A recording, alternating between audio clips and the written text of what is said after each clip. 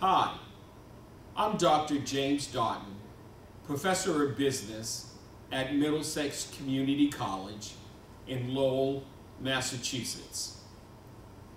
Today, we will be viewing marketing students at our college group presentations. They have labored throughout this semester to come up with a new product idea for the Doggy and Caddy Company. So we have went from product conception to product rollout. Thank you for joining us, and I trust you will enjoy these excellent student presentations.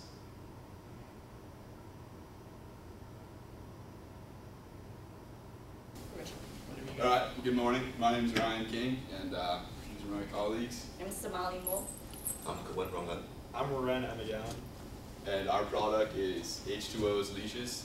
It's by the Canine H2O Company, and this is a company started out of Palm Springs, California.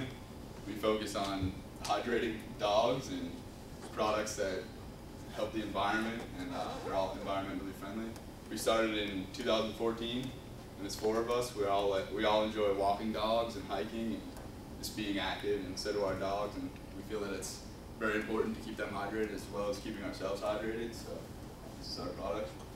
Our factories, we started in California and mostly stayed around the West Coast, Arizona, New Mexico, Texas, and then we slowly went east towards Florida and up through New England. And obviously we expanded across the Atlantic to Morocco, the great country of Morocco. And so the product is it's a leash with a hose that can connect to like a fanny pack, a carry bag, or for hikers, camelbacks. A camelback is something that you have a hose and you drink from when you're hiking, so you don't have to take off your backpack or waste water bottles.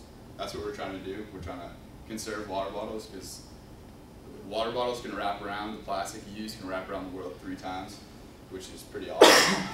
And the leash is actually made out of organic hemp, and the hose, which is it kind of like spirals around the leash, is made from medical grade vinyl, which is kind of like a hose, only it's more natural and it's not like that rubbery stuff, and it will disintegrate if left outside long enough.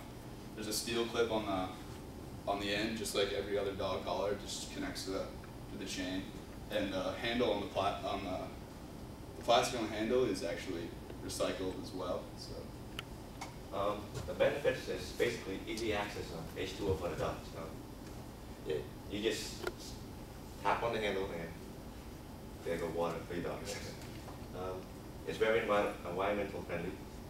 It's 99% organic material, and I mean, like my partner said, you can throw it outside and it's the biodegradable. Our target audience are all dog owners, especially people that like to walk their dogs, like to hike with their dogs. We're gonna focus most of our advertisement online, especially on social media, like Instagram. Especially if you hashtag H2O, you can have a chance to win a free H2O leash. Yeah, we also advertise our product a lot on Facebook, so if you like our product, you can also have a chance to win. Alright, this is me. So here's a brochure about our product just for you guys to pass around. For our promotion strategy, people are able to enter a contest on Instagram by hashtagging H2Os with a picture of their dog. And the contest is monthly, and if you enter the contest, you have a chance to win a free H2O's leash and discounts on local pet stores. And if you buy, we're also doing this thing, if you buy 2 H2O's leash, you get 1 half off. And this is our sales forecast. So for the months of January through March, since we are only starting up, we only expect to estimate of selling 400 and making a revenue of 1,500. And then as the months get warmer, when more people actually walk their dogs outside, from April to June, we expected to have an increase of sales from 400 to 2,200, and our revenue is going to boom up, and we expect to make roughly around $10,000. July to September, when the months are starting to cool down, but people are still actively outside with their pets, with their dogs, walking around. We expect to go from 7,500 and make a revenue of 24,000. But then from October through December, we're only expect to sell roughly around 1,000 because of the cold weather. So we only expect to make minimum profit, so $6,500. And this is our pricing strategy. For a small leash, it's only $8 in the United States. Medium is 10, and large is 15. In Morocco, the small is $3, medium is $6, and the large is $9, which is all pretty affordable in Morocco. And to translate that into Moroccan dirhams, it's dirhams. $3 is 16, $6 is 32 dirhams, and $9 is 48 dirhams. So, product sizing, it can fit a large, medium, and small size dogs. The large for dogs weighing up to 200 pounds, the medium is for dogs under 90 pounds, and the smalls are for dogs. We're also sold on, we're trying to advertise our product on Amazon, Walmart, Target, any other retail stores that usually carry pet products. We're going to try to move on to actual pet stores, but for now, for our self-profit, we're going to sell at retail stores. Straight. We are one of a kind because our product is never made before, and we can establish a stronger market as our product progresses. Branding, our branding is K9 H2O Company, which is our first product as a brand. We'll make sure that the first product will set an example for our future product if we make more products in the future. Our labeling is a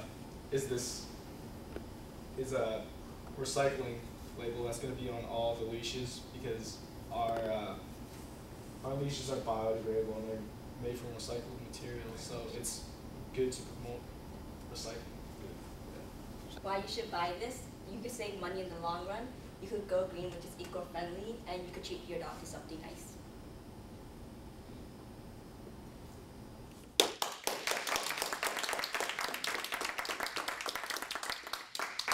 Okay, so questions. And first question is, I thought you were presenting to the Doggy and Caddy Company. So what company did you say you were from Arizona? I mean, aren't you part of the Doggy and Caddy Company? Yeah, but this is our own little company that we're kind of branching off. And you work for the Doggy and Caddy yeah. Company? Oh, okay. We're working for the Doggy and Caddy, but we're strictly mainly focusing on dogs. Yeah. And then we'll test it onto cats when our product sells. Cats don't really. Okay. Questions from the marketing executive board.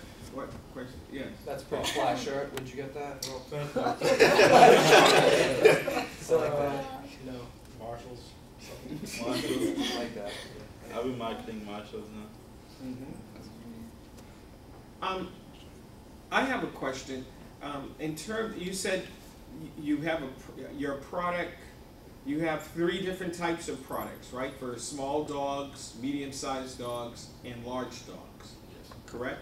The H2Os. Leash. Out of those 3 categories, did you your sales forecast, reflected an aggregate number? Are you think you're going to sell more to large dogs or small dogs or medium size? Because wouldn't that have a impact on what you're going to manufacture? How many for the small? How many for the medium? How many for the large? Yeah, but I mean it's all made out of the same material, and because it's a leash and a hose, it's just like the length of it is different. So it's all like the same stuff. Just for every product, every size is just like a little bit more money involved in it because it's just a little bit more material. Right, but for sales projection for the manufacturing people or distribution, they have to have so much in inventory of the, if you feel that more large dogs need this product than small, Yeah, well, or it would probably be medium, because I mean, medium can hold, but it says under 90 pounds. And I mean, there's not many people, the large is under 200 pounds. There's not many people like that go for hikes with dogs that have 200 pounds. So the medium would be the most popular. oh, okay. So maybe as your marketing team thinks about, maybe you're not going to, maybe it's not profitable to have the large product. If the majority of your sales are going to come from medium and small. Yeah, that makes sense.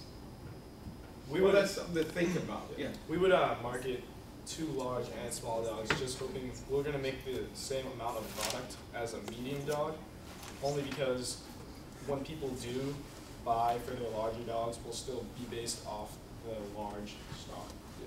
So we'll always have those large leashes until they're sold. Yeah, but see, I think what you have to think about as marketers is that if you have an inventory of stock of large stuff and it's not turning over, you're losing money. Well, there are always going to be large dogs. Someone's going to buy it. Some pet owner with a dog is going to buy it. Yeah, We might cease production for a while.